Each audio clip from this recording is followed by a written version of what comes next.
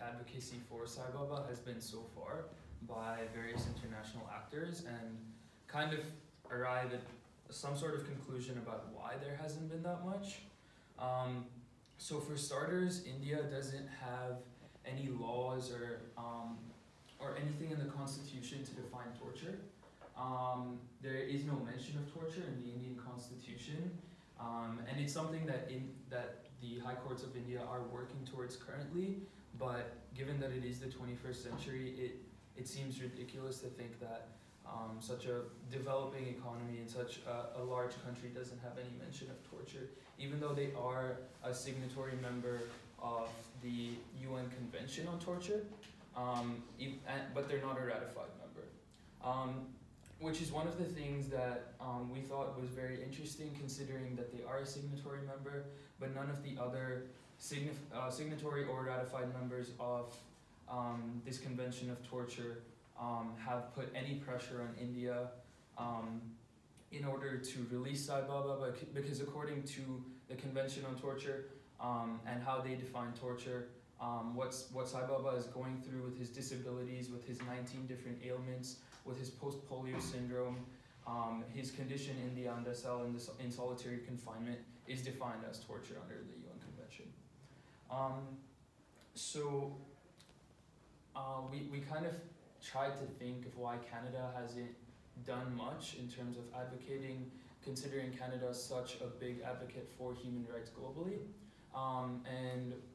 Ali kind of found out that India is Canada's 8th trading partner in the world. We've seen Chrystia Freeland tweet about the Saudi Arabia case, and we've seen other Canadian diplomats talk about various human rights issues and human rights abuses, but one of this magnitude has been completely ignored. And we've kind of found reason that it's because India is such a big trading partner with Canada, whereas Saudi Arabia is only 28 on the list of overall trading partners with Canada. And so it kind of comes down to maybe they don't want to sacrifice trade relations and economic relations for this one cause. Another reason we thought that there might be less advocacy is because Saibaba has been tried under the Unlawful Prevention Act and been accused of being of his communist or Naxalite ties. We felt that this was a big reason why a lot of Western powers, such as Canada and the US, haven't been involved in this case as much, because they feel it's not their place to question the Indian government's accusations, and since Saibaba has been accused of being a communist, they want to stay away from this case. And so, as of now, there are still a lot of actors who are advocating on Saibaba's behalf, but they are either individuals or international organizations, not necessarily any states. In fact, no states have taken up this cause. And so there are individuals like Gurpreet Singh, like Scholars at Risk. So for example, out of his solitary confinement,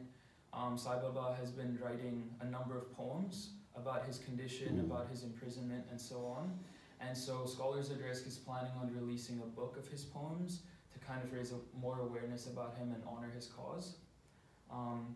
Furthermore, there are associations like the Free Saibaba Coalition in the US, which are also advocating on his behalf, but it remains confined to organizations and individual people rather than